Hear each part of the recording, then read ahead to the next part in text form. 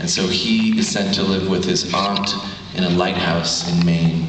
It's a very spooky lighthouse. And she has a Japanese manservant that kind of helps her with the lighthouse, and drama ensues.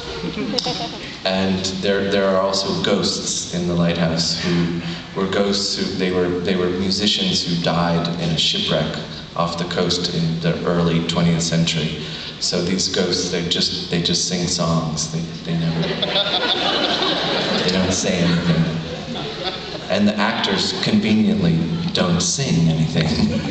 So we took care of all that business.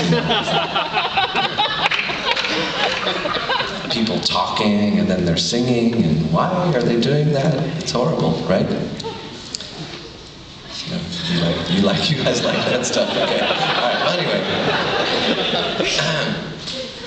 We're just trying to change it up a little bit here. So anyway, the first song is the ghosts kind of introducing the characters of the characters in the play, and the characters all, lead existences that are maybe not so wonderful or fulfilling or happy or anything, and so the ghosts sing a song called "It's Better to Be Dead."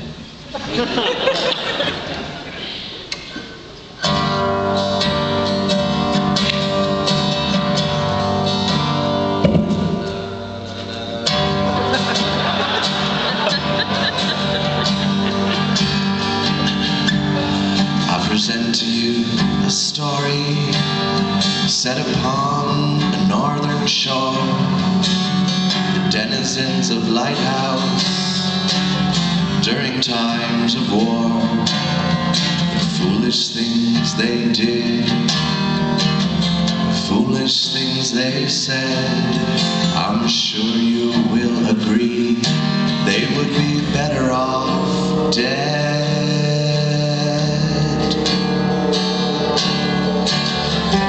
Keeps the lighthouse, she's afraid of the unknown. She's no ray of sunshine, so mostly she's alone. No one cares about her longing or the dreams on which she's fed. Though I'm sad to say, she would be better off dead. Next we have a sheriff. Charles is his name. Something of a sideshow. Every sheriff is the same. Will he stand for justice or something else instead? Either way it hardly matters, 'cause he's better off dead.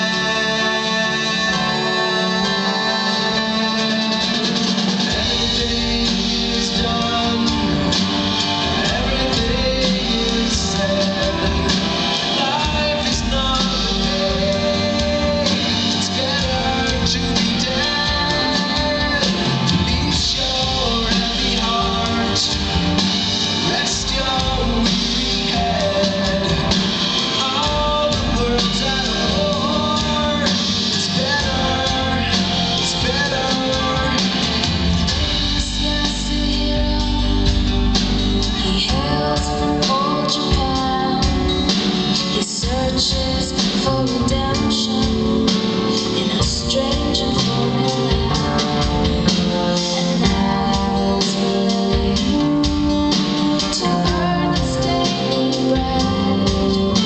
But the most that one can say is that it's better off dead.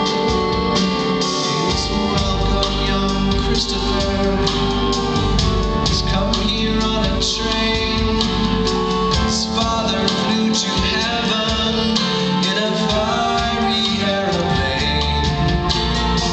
He's come to live with Lily. He's got visions in his head. He may be our main attraction,